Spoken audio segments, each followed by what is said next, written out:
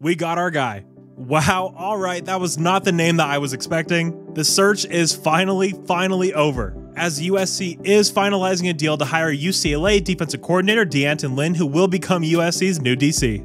This is a big time hire that has me absolutely fired up, and in this video we'll meet D'Anton. I'll tell you about his scheme, his recruiting chops, as well as what this move means as we head into the Big Ten. The search is finally over, no more fake sources guys on Twitter. I'm fired up, let's go.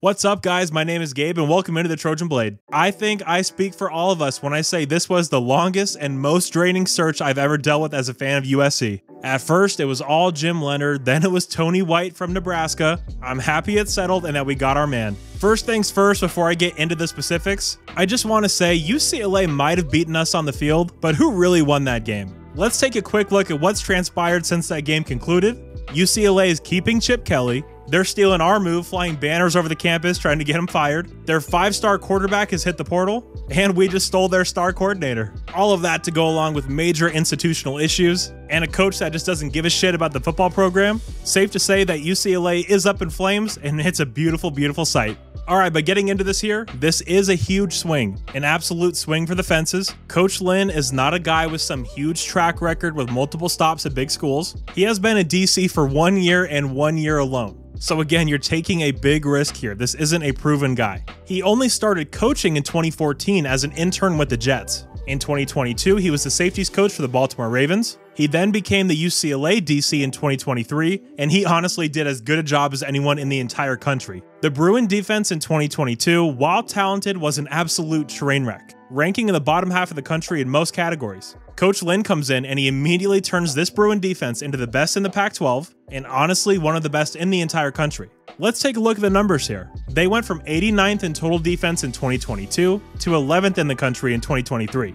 This year, they were also 34th in third down defense, 38th red zone defense. And guys, get this, this was the #1 rush defense in the country, only giving up 70 yards a game. That is absolutely crazy. Guys, USC finished the year 114th, giving up 184 a game. This is an entirely different universe we're living in here. 114th compared to 1st.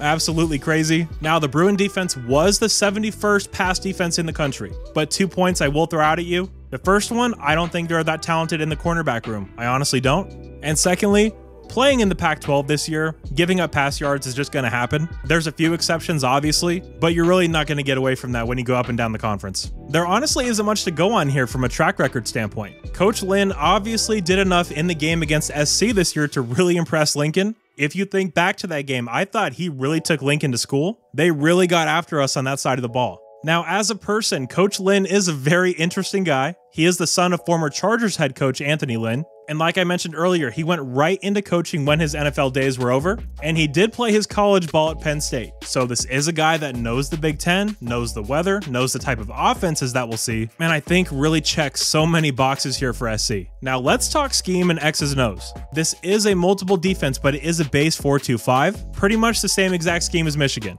A scheme that has proven to work in the Big Ten, and let's be honest, not just work, but absolutely dominate when ran correctly.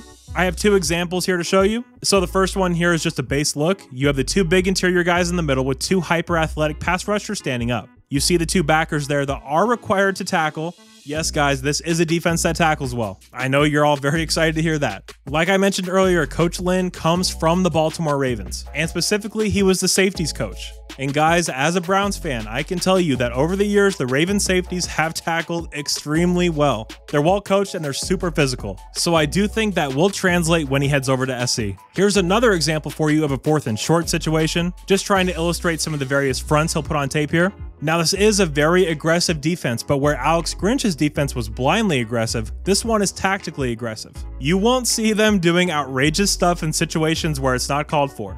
This is a scheme that works. It's been proven time and time again. And honestly, as we head to the Big Ten, I think it's the perfect scheme to run based on the local talent in Southern California from a high school perspective, as well as just being able to plug and play players from the portal. It's a scheme that players are going to want to play in. It's not a weird, gimmicky Alex Grinch scheme with really small defensive linemen. Coach Lynn doesn't seem to buy into that. I don't think we're going to be seeing similar body types along the Trojan defensive line in the years to come. And the more you think about it, this just really checks every single box. Lincoln really puts an emphasis on recruiting Texas. Coach Lynn grew up and played high school ball in Texas. We're heading to the Big Ten. Coach Lynn played ball at Penn State in the Big Ten. Yeah, but we need a guy who knows Southern California. In 2017, Coach Lynn was an assistant with the Chargers, and of course, he just spent this last year at UCLA. And when you talk about having someone you want to be able to relate to the kids, Coach Lynn not only is a guy that played in the NFL, but he's 34 years old. This is a very young guy. I'm actually very excited about that specific note from a recruiting perspective. I mean, if you just think about it, a younger guy, age 34, that played in the NFL is probably going to be pretty easy to relate to,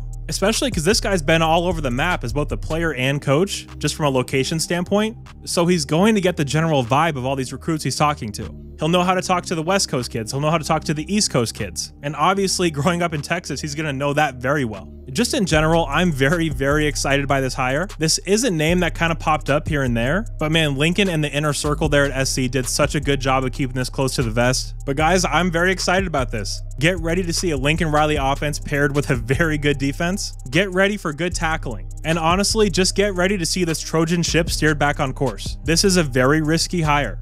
Lincoln's tenure at USC will be judged by this hire. We need to see big strides taken this year. Overall, I do give this hire an A-. I'm thrilled with it. The light at the end of the tunnel is here. We suffered through Alex Grinch. D'Anton Lynn is our guy. And the little cherry on top is that we poured even more gasoline on the Bruin fire. So screw it. Let's go win a national championship.